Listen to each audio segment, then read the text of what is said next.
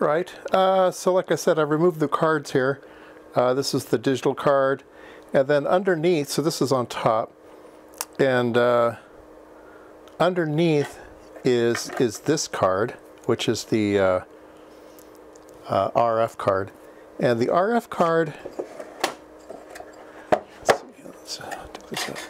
So the RF card goes underneath, and then this screw hole here and this screw hole here match with that screw hole there and that screw hole there. So the receive gets connected there and the transmit gets connected here. Now there was an extra coax, and that extra coax went to this location, and I cut it off, and so that the coax used to go here, and then the receive went here. So actually these two sections that look identical are identical. One antenna goes through this section and one antenna goes through this section. It goes into this, so this antenna goes down this way, goes into a pre-selector and a low noise amplifier, and then it goes into a LO with a mixer, and then it goes into an IF stage, which is the crystal filter, and these are tuning for the crystal filter. So it's a 4-pole crystal filter. And then the other side, this antenna goes through an LC, then goes through the exact same circuitry. And so they use it as a diversity antenna. So if you get any multi-path phase noise that cancels out the signal, by having two antennas you can figure out which one you should be listening to if you have two different paths. The two antennas have to be separated by some distance for this to work. So that's why there's two paths. And then the transmit section comes out this connector here, which bolts to that screw down there. Now, since I had this coax and I cut it off, I went ahead and I soldered it to that connector. So now this connector on the outside goes through the coax and goes to where the transmit input to the final amplifier was. So in theory, this should now be a UHF amplifier. And should work just great. Now, there's this one connector here, and that connector is described in a website that I found, and it says that there are different things on the connector. There's raw battery, which you come in. There's an ignition sense. So the connector has two red wires, a big red wire and a little red wire. So this is ground, and this is the battery, and then this is the ignition sense to know whether the vehicle's on or off. So I've just wired those together. So all I have to do is apply, 12 volts across these, and I'm good to go. That's ignition sense. There's transmission enable, which turns on the PA. Power control, which I'm not quite sure about, whether that's like a low power, high power, I don't really know. Temperature sense, there's a thermistor somewhere in there that you can read out the temperature of the thing. There's a forward power sense. So tucked up over here, oops, I'm sorry. Tucked up over here is a coupler, and the coupler takes out the forward power and sends it out to one of the pins. So you can monitor the forward power of this thing. Then there's a transmit pre-enable. So there's transmit enable and transmit pre-enable, so I'm not quite sure what that does. This says it biases things. And then there's a current sense, which says it looks at the voltage drop across the current sense resistor. Now in the design here, there's two pre-drivers and then the final amplifier. So this is a driver chip here that's good for 2.5 watts. This driver chip is good to 15 watts, and then this driver chip is good to 60 watts. So 2.5, 15, 60. The current, the VCC comes in here, then it it winds its way over to this guy, and it goes through this big power resistor. And so they measure the voltage across this power resistor to see how much current this guy is getting. So that's in there as well. And then ground and ground. All right. So I tried this out and it didn't work. First of all, with nothing attached. And then I said, okay, well, I must have to enable the transmit. I must have to enable the pre-enable. So I thought, well, and I kind of looked around and went, well, they're probably just pull-ups. They're probably some kind of transistor that I need to bias up. So I went ahead and tried something. I took those two pins, transmit and transmit, pre-transmit, and I put 10K resistors, pull-ups, and I made this little board that I can plug on. So I plug this little board on here, and then that adds, it takes the, I think it actually takes the ignition sense and then sends it as enablers for those two pins. And this seems to work. Pretty excited. Let's go over to the test set here, and I'll show you this thing in operation. It's pretty cool. Okay, I've got the radio over here, and it's going to be powered up with a 12 volt, what is it, 12 volt 10 amp supply down there? Yeah, 12 volt 12 amp supply down there. And so that will power the radio. And then we have the HP test set here, the 8921. And so we'll put it into duplex mode. So we're going to send out a signal that goes into the front of the amplifier, and then we'll receive a signal here. Now don't do this with a spectrum analyzer, because we're going to bring in 60 watts into here, but this machine can handle 60 watts.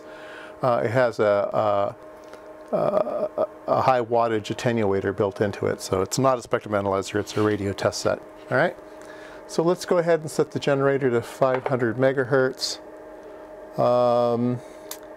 So what we're going to be looking for is when we enable the amplifier, the system will automatically measure the frequency. We should see 500 appear here, and then we should see the watts appear here. So hopefully everything's going to work. Let's see here, let's turn it on.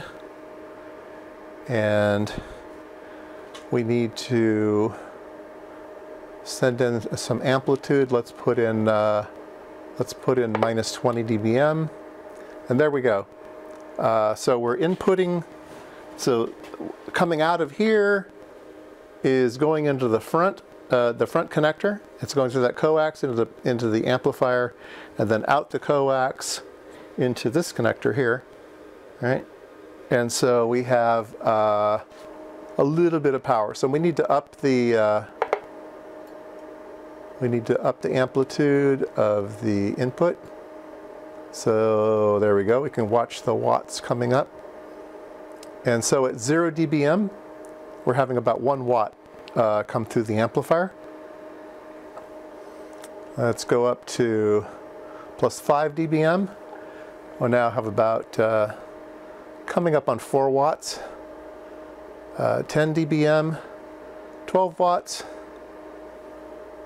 And 15 dBm, 15 watts, and we're maxing out at 18 dBm on this machine here. It actually maxes out earlier than that. Yeah, about plus 10 dBm is all I can get out of this thing. But we're getting 15 watts out of it, so needs a little bit higher drive. So 10 dBm is only 10 milliwatts, right? 0 dBm is 1 milliwatt, 10 dBm is 10 milliwatts. So 10 milliwatts isn't very much. So I did the calculation. In fact, we can do that on paper. But if we need about 1 watt at the second driver, let's see, what am I saying?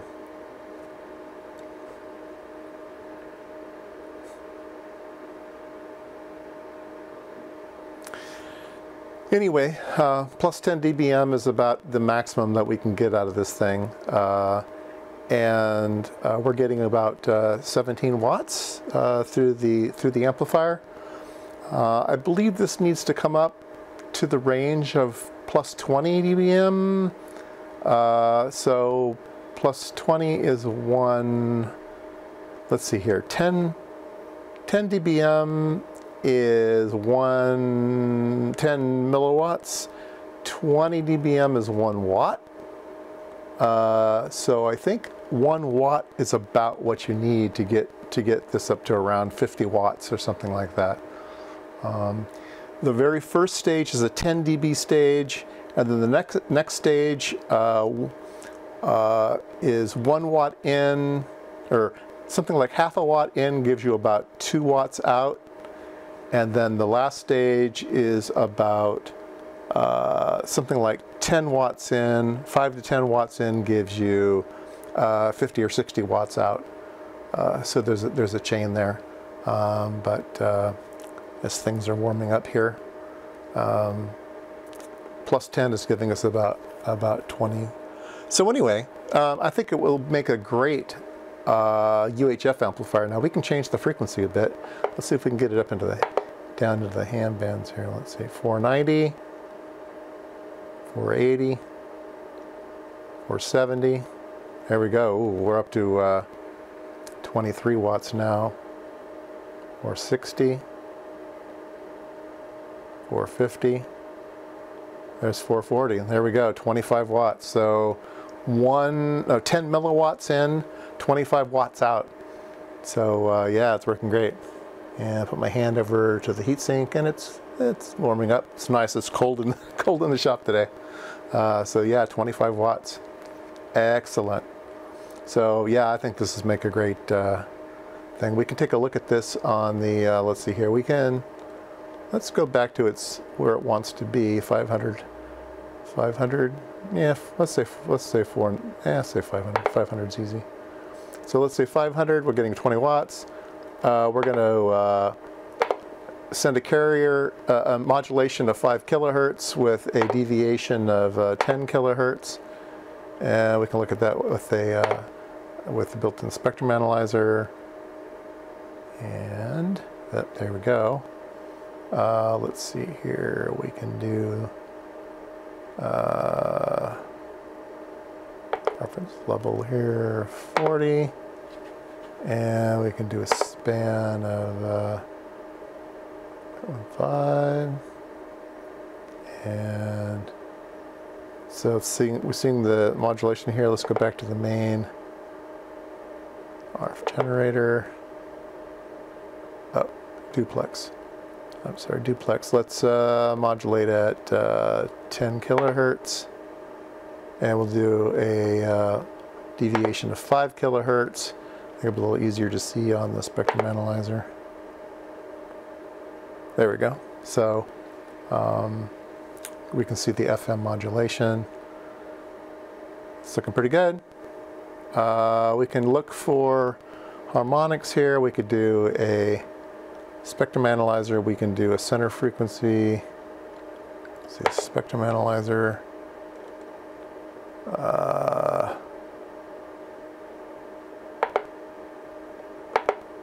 Center, and let's do a span of 500 megahertz, and we'll do a center of 750, and the second harm. So we're going to have to go back to duplex.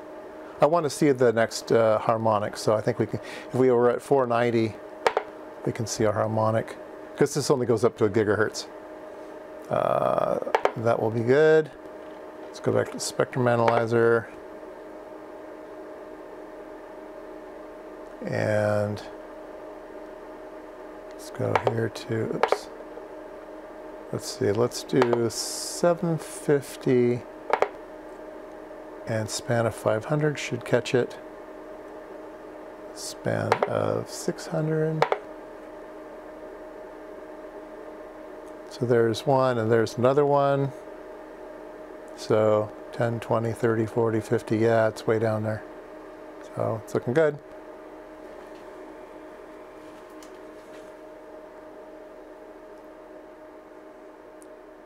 20 watts.